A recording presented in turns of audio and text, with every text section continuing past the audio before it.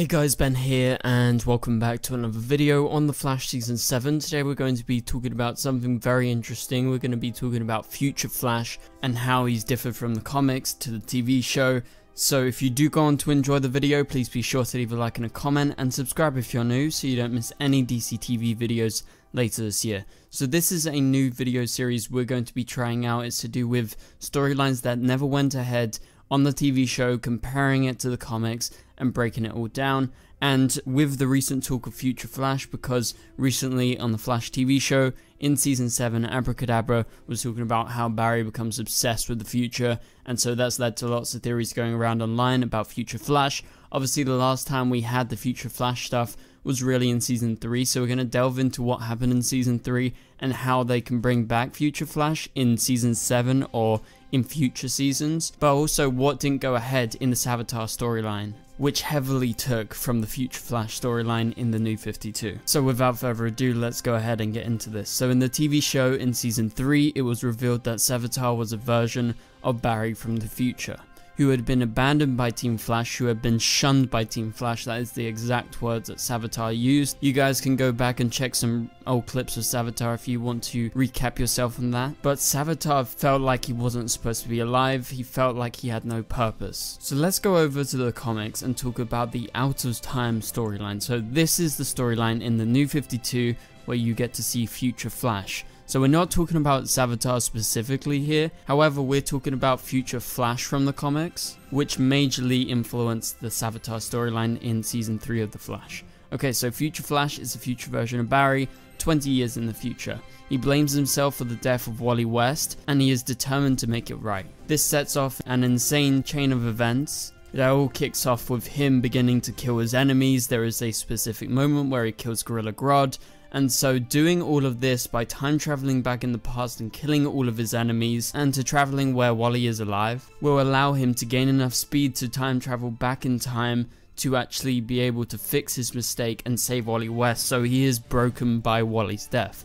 That is kind of the general gist of how the storyline starts off. Obviously I highly recommend you guys read it because I am recapping on the kind of general gist of the story, and I'm not hitting every single point because it was a major story arc in the New 52. Okay, so back to Future Flash. He's able to time travel back in time, and this is where he meets present Barry, who catches on to all of the killings. And in the present, this version of Barry realizes that only a speedster can do what he has been seeing. And soon enough, he finds out that Future Flash is in fact himself, and so he unmasks himself just like Savitar, in the way that it is a version of Barry from the future who is completely broken. That's exactly the same as Savitar.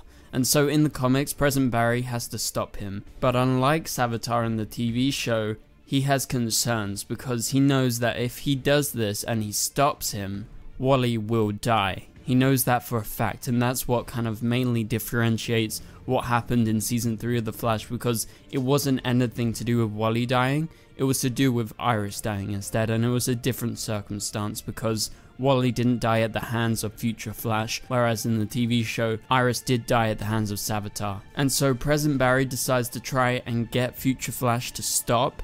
However, he's gone insane and he doesn't stop. And so in a shocking turn of events, Wally steps in and kills Future Barry. So he wasn't expecting that. And he's actually thankful that he does this to him, because in that way he saved the people that he cares about the most, that being Wally and Iris. And I forgot to mention, in the future Iris is actually paralyzed, so that is another motivation of him going back to the past. And so everything is better, but this version of Future Flash is dead. So as you can see, Savitar's story in Season 3 is very different, but they took the kind of basis for Future Flash, that being him being a version of Barry from the future who is broken, and he comes back to the past. That is the basis of the Out of Time storyline. So they took that and they changed the story to be more in line with the show's past, touching on the life of an existing and very much so alive Time Remnant, which Out of Time doesn't really touch upon Time Remnant. So this is something that relates more to the show, and basically Savitar's origin in the TV show exists because of specific past events. That's why he exists. Like Iris dying is a key point in his past or in his future, however you want to interpret it.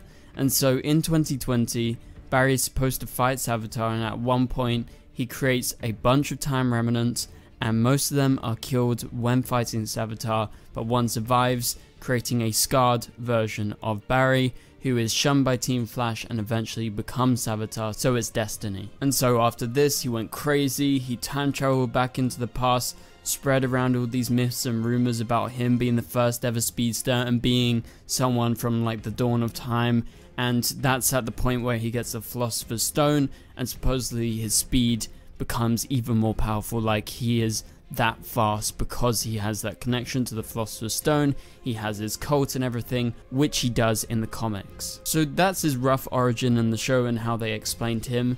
However, let's talk about actual Future Flash and if he could actually show up in the show. So the Future Flash I've been talking about rather than Savitar. So they could do actual Future Flash if Wally dies because of something that Barry wasn't able to stop. Therefore, Wally's dead. However, that doesn't have to be Wally, and I think it's kind of unlikely that we're going to be seeing much of Wally, so this kind of puts into question if we'll ever see this storyline. However, it could totally be someone else, and maybe it plays out and this could be Bart Allen, maybe that's part of his role of what they want to do. However, Barry is said to be obsessed with the future in the TV show very soon. This was teased by Abracadabra a couple of episodes back, and so will they do a reversal whereby something happens in the future that makes Barry obsessed with the future?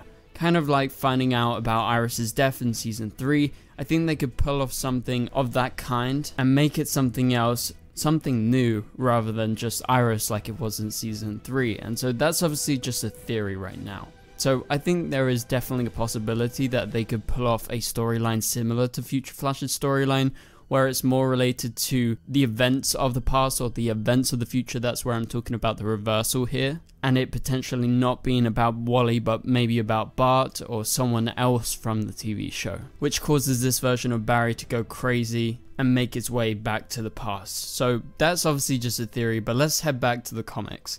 However, Savitar was never from the future in the comics, so we're going back to the season 3 stuff right now, talking about Savitar and his origin and how he differed in the TV show from the comics.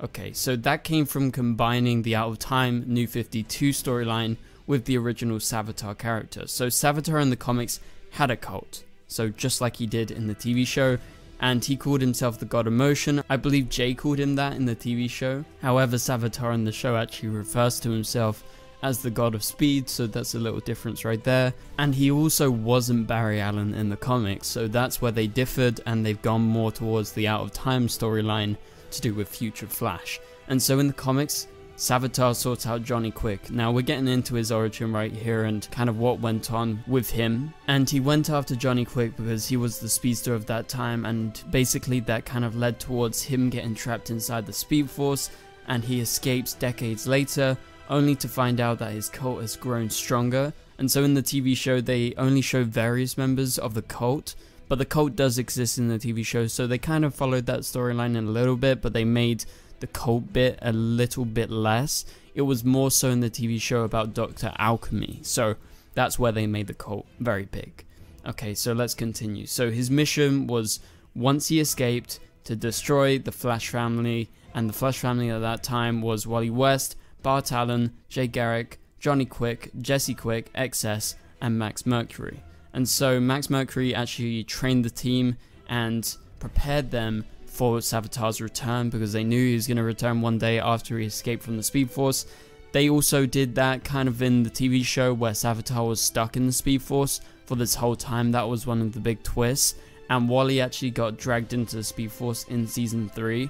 So that's kind of like a twist on everything that's happened, because they did incorporate the Future Flash Savitar stuff with Wally, although they didn't do the Wally storyline that they did in Out of Time, but they did incorporate him. And obviously in the TV show we didn't have Bart Allen at that point, we did have Wally West, but also we had Barry Allen, and in the comics Savitar was a Wally West villain rather than a Barry Allen villain, and so he never met Barry. And Jay was there, which he was in the TV show. Johnny Quick hasn't ever shown up on the TV show. Jesse Quick obviously played a part in the Savitar stuff in season 3, which they actually never paid off.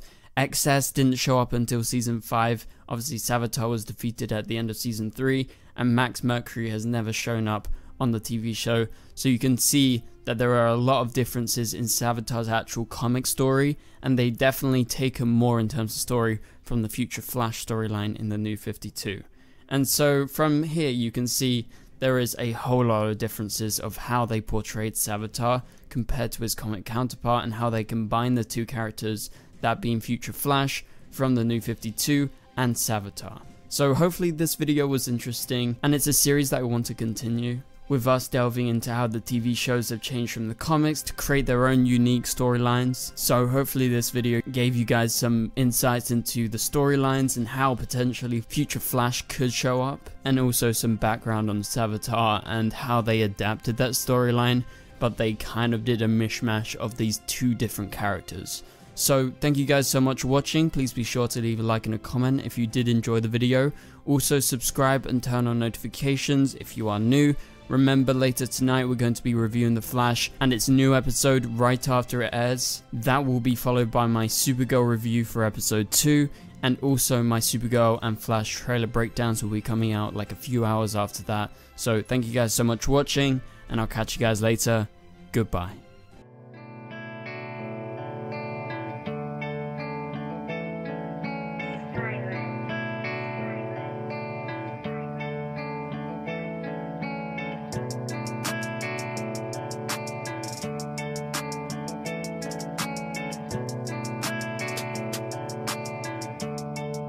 I see red.